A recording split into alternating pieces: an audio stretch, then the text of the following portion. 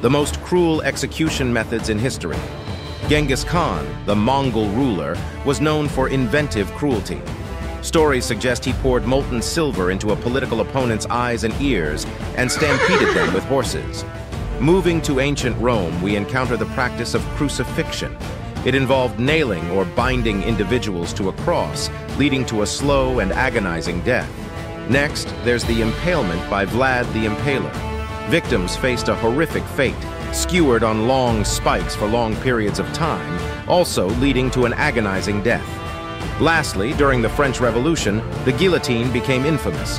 Swift and brutal, it claimed thousands of lives during the Reign of Terror, marking a dark chapter in human history.